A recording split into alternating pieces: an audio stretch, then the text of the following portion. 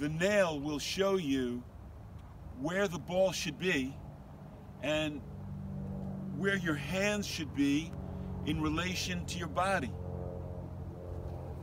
It's very natural in terms of if there's really a nail and you really have a hammer, would you start with the nail here? You know I'm exaggerating, but would you start with it here? You could almost just take your right hand, if you're a righty, and just say, okay, that's where the nail would be. And that's where your hands would be. Not behind it, too much in front. In a place where you could really feel like you could hit that nail square. That will show you the ball position. Right where that nail is, well, that's right where the ball should be. Right where your hands are, which is probably close to the inside of your left leg, that's where your hand should be.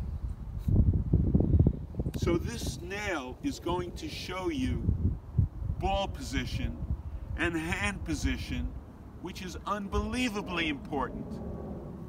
If you wanted to hit a nail straight and you started like this or like this, it hurts your chances to hit it straight. The nail is teaching me. My hand, it taught me the grip. It's showing me nail position, ball position, hand position.